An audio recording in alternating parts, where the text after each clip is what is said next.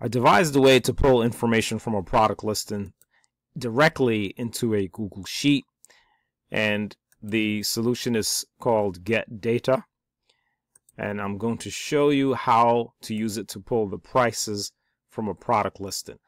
Now, here's a listing that I have over here in Target.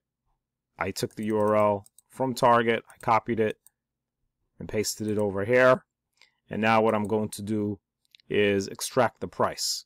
So to do that, head over to the Get Data menu item and select Set Heading Row.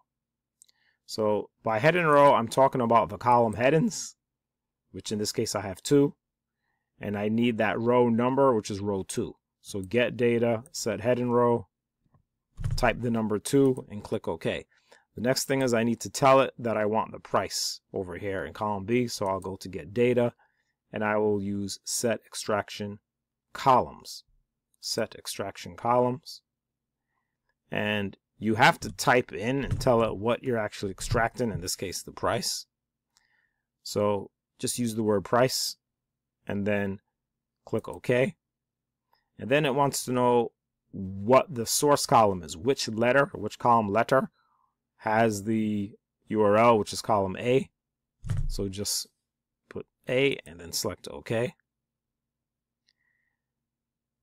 Now at this point you should be able to use Get Data and then Extract Range to pull the price directly into the Google Sheet. And as you can see, the price on Target in fact is $379.99, and that price is pulled in here.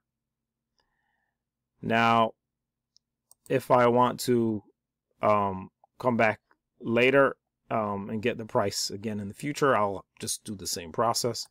If you have a list of URLs, you can actually highlight the list and use Get Data Extract Range in that manner, and then you can just do a list of URLs as well. And that's basically it. That's how you do it.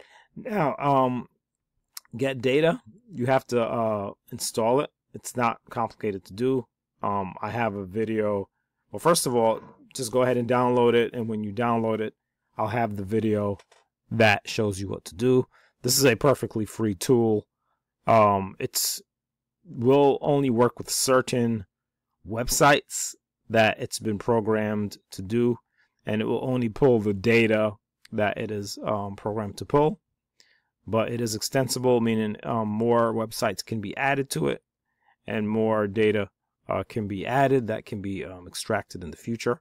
So just head over to the description of this video, you download it, and I'll have the video showing you how to install it, as well as there should be some videos on how to use it as well, videos such as this. And that's about it. Contact me if you want to provide any feedback on this, or leave comments in the video below. I am Mr. Mark, and I look forward to seeing you in another video.